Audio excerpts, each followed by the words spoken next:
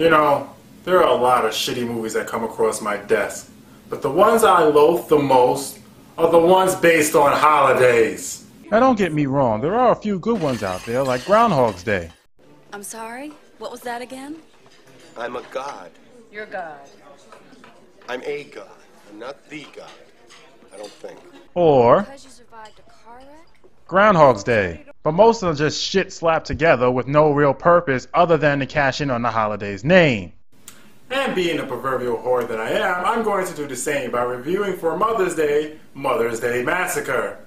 Mother's Day Massacre is a film written and directed by Jeff Roning about a teenage boy abused by his father who goes looking for his mother when him and his friends come across some semi-retarded redneck hillbillies in New Jersey. Yeah, last time I checked, there weren't too many hillbillies living in New Jersey. The movie pretty much relies on the fact that it has gore, murder, and rape in it. Because nothing says Happy Mother's Day like murder and rape.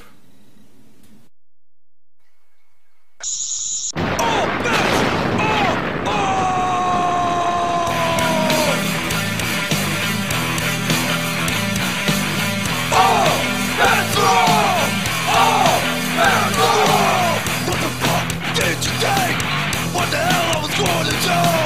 Every time I stand in front of you. So you thought of disrespect. How far can you take that bullshit? Now it's time to get this shit on. Oh, that's wrong. Oh, that's wrong. Oh, that's wrong. Oh, that's wrong.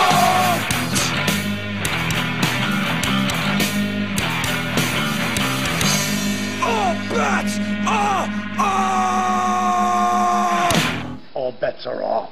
Bang! Mother, there is no other like mother, so treat her right. Mother. Our movie begins in the year 1990 in the gynecologist's office? Sure. Fitting, since like having sex with a dirty hooker, watching this movie is most likely to give you something that you didn't really want and will probably have to carry with you for the rest of your life. We can take care of this with some antibiotics and a dose of hindsight. You have chlamydia. Happy Mother's Day. Realizing she caught the chlamydia from her husband, she goes to the house of the prostitute he's been sleeping with to confront her. So you know your husband's cheating, he gave you the clap, and who he's been cheating with, and you blame the other woman? This is going to be one of those movies where my head explodes due to lack of logic, isn't it? I don't do women. So they te rodone. You are pure vile. God should never give a baby to a whore. It's a sin. I know, right? They grow up to make trash like this. Good evening, ladies and gentlemen. We here at Cinematography would like to ensure each and every one of you that there is no legitimate proof of Mr. Perignon's accusations. We do not know anybody responsible for the making of this film or any of their families, nor is there any evidence to support Mr. Perignon's claims, neither statistically or scientifically, that bad movies being made are the results of being the child of a prostitute. Furthermore, we'd like to state that Mr. Perignon's statements are of his own personal opinion and is no way representative of Cinematography and All Come Up Productions, even though he's the sole proprietor of both. After the prostitute talks about having sex with the woman's husband in their bed, the woman throws a cookie jar only to miss and knock a frying pan full of bacon into a baby's crib. Rather than taking the baby to the hospital and having the woman arrested for trespassing and aggravated assault on an infant, the prostitute proceeds to beat the woman to death with the frying pan. What's that you say? 3rd-degree burns? Pfft, I'm sure that baby's fine. After the intro sequence, we cut to the present day. You know, if you're going to put a date on past events, you can't just put present day on later events, because eventually the movie's going to become outdated. I mean, come on, I'm having a hard time believing that these two are two 22-year-old teenagers. This is Jim and his girlfriend Doreen, who for some reason we get to watch take a bath. Why? Who in their right mind thought that would be a good scene for this movie? I mean, granted the girl is hot and all, but I don't want to see them take a bath together. Despite the fact that the two are supposed to be underage, watching two people wipe dirt off each other isn't exactly erotic. Who the hell will be getting off on this? This is delicious! Yes! Yes!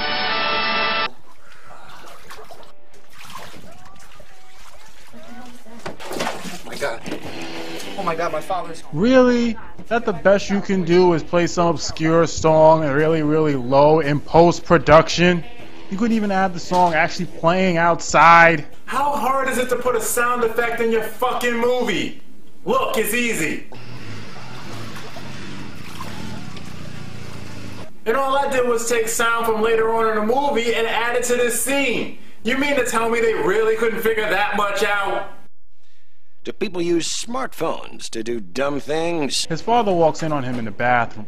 Why is his father walking in on him in the bathroom? Finds Doreen in the shower and proceeds to act like a creepy asshole version of Massacre. Leave her alone. What are you doing?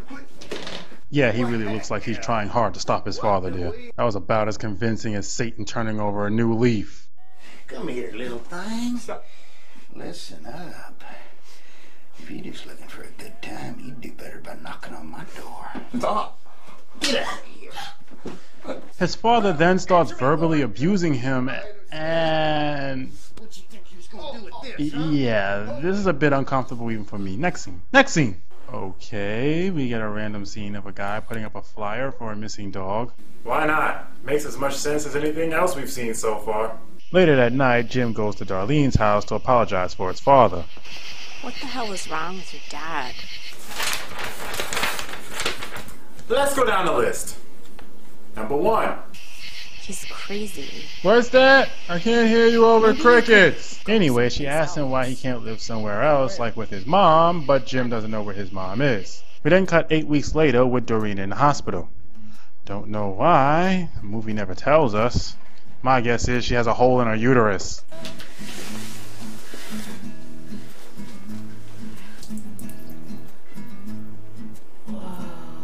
And why does the background music sound like the story to Lord of the Rings?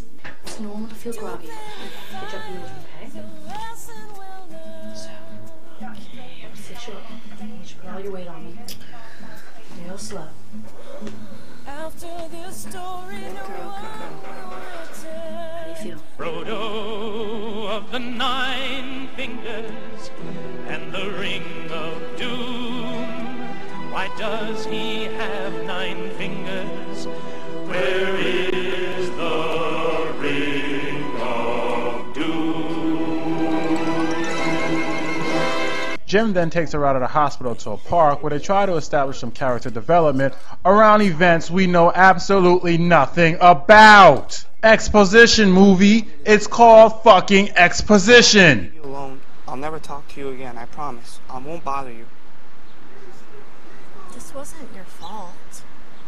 What was his fault? I have no idea what the fuck is happening! Some days later, I only know that because he's wearing different clothes, he's searching through his father's shed, which his father tells him to stay out of, where he finds the missing dog. Why? How long did his father have the dog?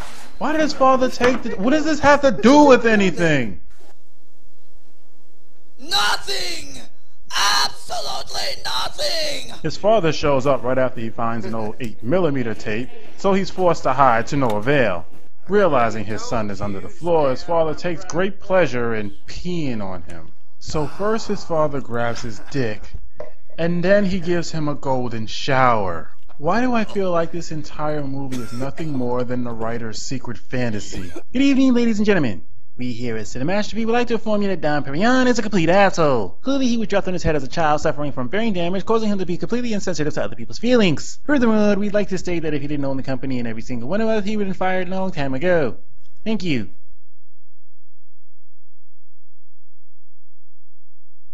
He goes to his neighbor Jen's house to clean off, while his father gets a phone call from a hypnotist friend of his. Hello. It's me. Oh, hey, Sid. She's ready. She's on the couch. Oh, really? She's hot. All right, I'll be over. Yeah. Having taken the tape with them, the two decide that they're going to look at it, while Jim's father rapes a woman. Hey, Sid. I'm about to show you a cigar. A pink cigar. There's nothing in the whole world you want more than to smoke this cigar. It is revolting. Whoa. What's with that rifle? Foreshadowing. The two put on the movie and it's just some woman lying naked. Okay, thanks for that. Jim seems particularly disturbed by this movie and I don't understand why.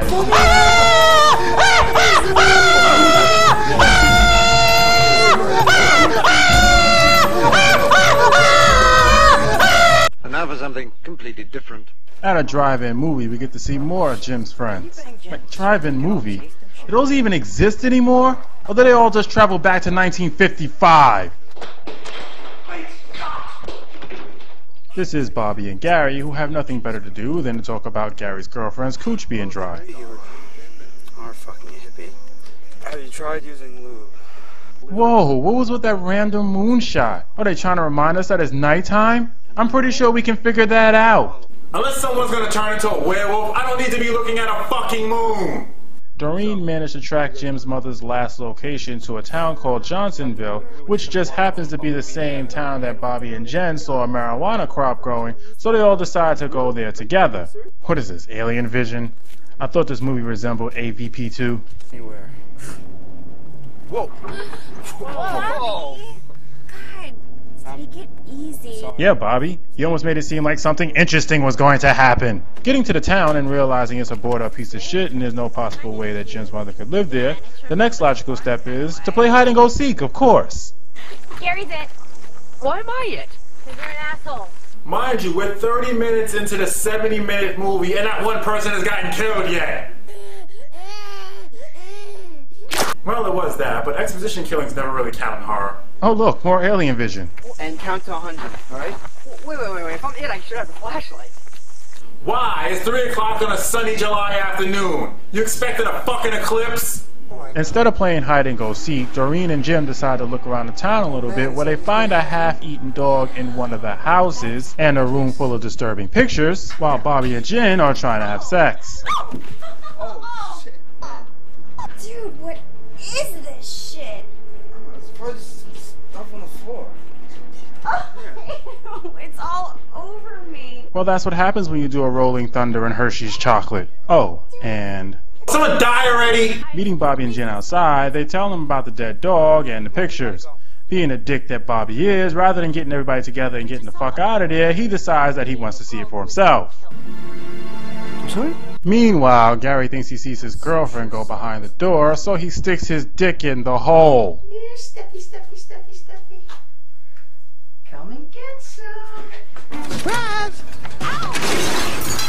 Okay. Actually, someone grabs his dick and refuses to let go. My God, we are almost 40 minutes into this movie. Will someone die already?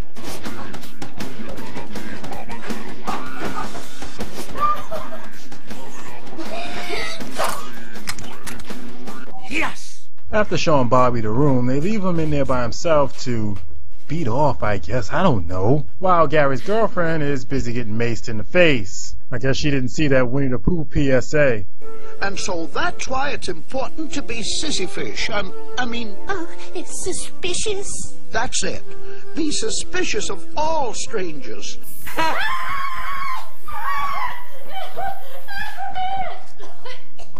You be quiet now!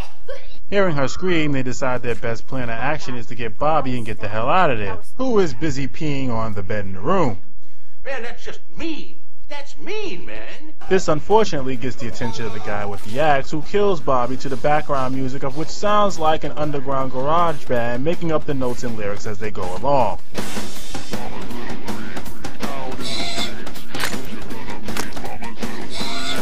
Back to the Three Stooges. After getting in the car in a really poor attempt at pretending to be scared, someone throws a watermelon at the car, proving that the real mastermind behind all this is Gallagher. Start with the watermelon! Ah! And then Bobby hits the car. How did he get... Inconceivable! Bobby! He's dead, Jim. Even though they now have the key, rather than leaving and getting the police, they decide to go looking for Gary and his girlfriend. It came from the basement. We're not going down there. No fucking way. Fuck this. Let's just get out of here. Oh no, God forbid they do the sensible thing and yada yada yada. Yeah, because they lack any real common sense, they go down there anyway. Staff? Gary?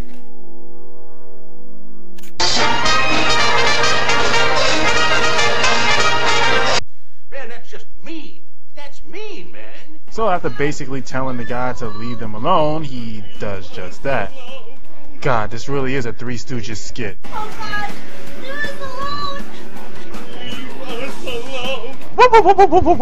Let's go. What about Jen? Fuck her. I'm out of here.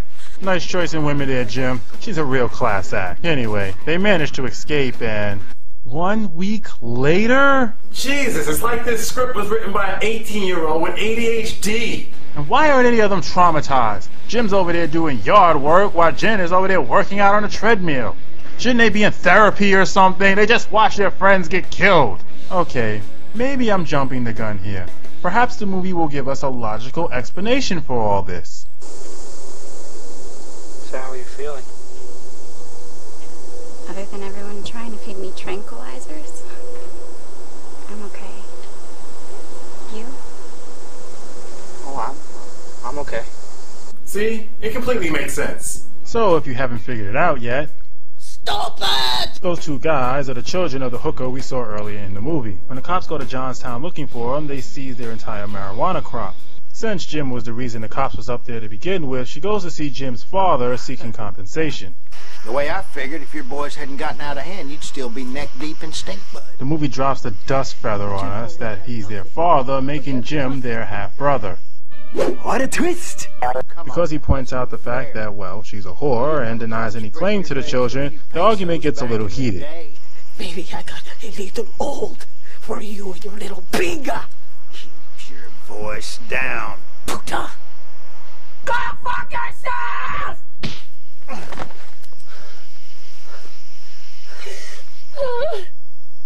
¡Hijo de puta! ¡Maricón! I don't know what she's so upset about. The way I see it is, he saved her a trip to the dentist later. Good evening, ladies and gentlemen. You know what? I'm tired of making excuses for him, so fuck it. This leads to her bitch rant that goes on forever. I could see if it was funny, but it's just annoying. I'm gonna kill you, motherfucker! I come here to maybe fuck you, but now I'm gonna fuck you up! ¡Te voy a arrancar la pinga, coño! ¡Hijo de puta, maricón! Shut up! Shut up! Shut up! She goes to get her two sons so they can all go out on the warpath. We're going down to paint that gringo down red with gringo blood! My God, I haven't seen this much ham since... Feel you good for you every ounce of your rage.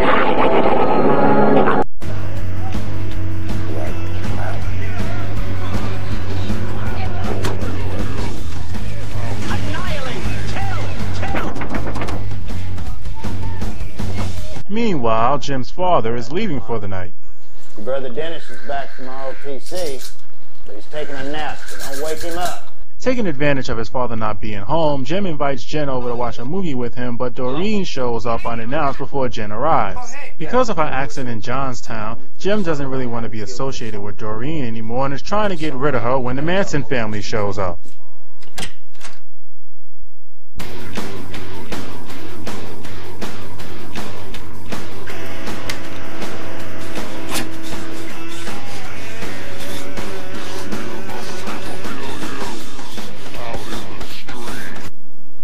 Note to self. Burn your retinas out later. After killing Jim's older brother, they plan on killing Jim and Doreen too, but not before the hooker reveals that not only did she kill his mother, but his father helped cover it up. Fortunately, Jim's father returns just in time. I don't know. I guess his hooker sense was tingling or something. As far as I can tell, nothing's gone beyond the point of no return yet. They killed your eldest son! So yeah, for some strange reason, he decides to help them cover up this murder too. Dude, I think the fact that your wife and your son went missing is gonna look a little suspicious. What about the little bitch? How do we keep her quiet? Sorry, Red. My dad shot her. It was weird. Jen shows up, shooting Jim's father in the arm and blowing the hooker's head off. With their mother dead, the kids don't know what to do, so they just run off. Then the police show up, even though nobody called them, and Jim's father plays the victim. Jesus Christ, thank God you're here. She's trying to kill us. Drop the gun now! Fuck that, he's lying! What? Just drop the gun and let the police sort it out later. I'm sure Jim will vouch for you. Shoot her. Help us all. Well, I guess it's too late now. The movie ends with the big guy becoming a trucker, Jim's father leaving town with his hypnotist friend, and Jim ends up in a mental institution with his brother. Half-brother. Whatever.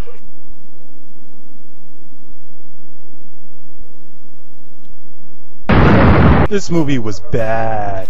Really, really bad. I thought Rubber was bad. At least they had the excuse of following the no reason concept. There is no excuse for failure of such an epic proportion. If they could somehow get people to watch this movie, it would go down in history as the worst horror movie ever made. It is filled with padding, storylines are brought in and never ever really resolved, or worse, never ever explained. Whatever character development there is in this movie is either stupid, unclear, or just plain annoying. None of the characters are likable or relatable. And you know what the worst part is? This movie has absolutely nothing to do with Mother's Day.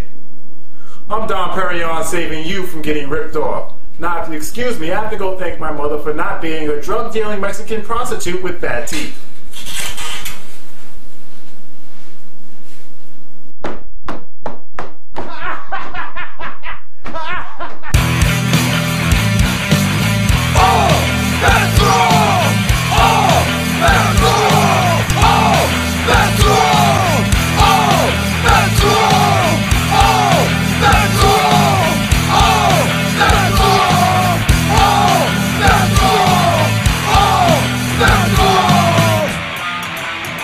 It's coming!